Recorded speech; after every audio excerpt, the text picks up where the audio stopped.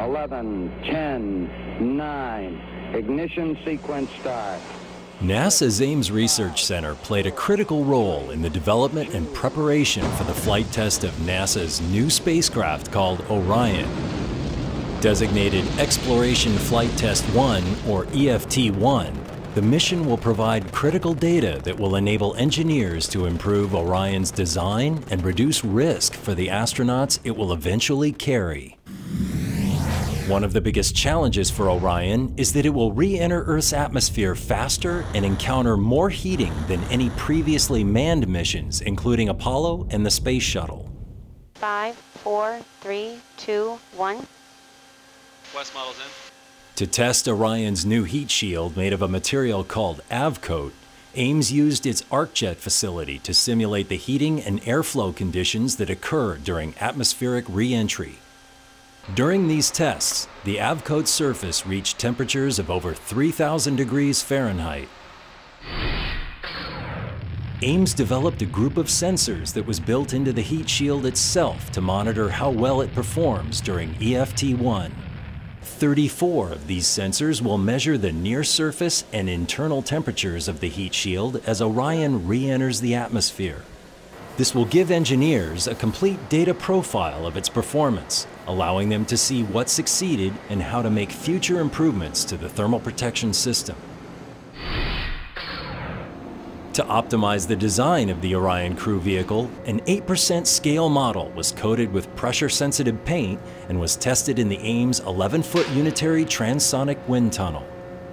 This testing simulated airflow and temperature changes the capsule will experience in flight after re-entering the atmosphere. The data collected is also essential to validating the accuracy of computational models that simulate the performance of space vehicles during re-entry. The Orion launch abort system required testing in the wind tunnels at Ames to better understand the behavior of the system during a complex variety of launch conditions. The focus of the study was to determine the interaction between the plume from the jets with the airflow effects of separation from the rocket. Another test used a 6% scale model of the launch abort system in the 11-foot wind tunnel to find ways of minimizing how loud the system would be during an actual flight. Built in the 1960s to support the Apollo missions, Ames's horizontal free flight facility can fire models through a 75-foot-long test chamber at speeds ranging from 500 to 18,000 miles per hour. Tests of the Orion capsule were essential to understanding how well the vehicle will fly through the air after re-entering the atmosphere, but before the critical parachute deployment. Ames also specializes in the use of computer modeling simulations, referred to as computational fluid dynamics, or CFD.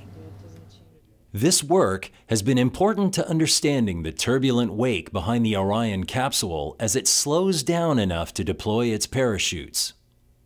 Studies have also been conducted to optimize the thermal heating performance of Orion by using an Ames-developed software tool called Data Parallel Line Relaxation, or DPLR.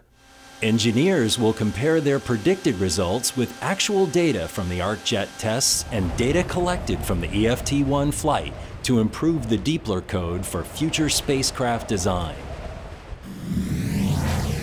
The scientists, engineers, and researchers at Ames are proud to have played a critical role in the EFT-1 flight test as NASA continues to move forward on its human journey to asteroids and eventually to Mars.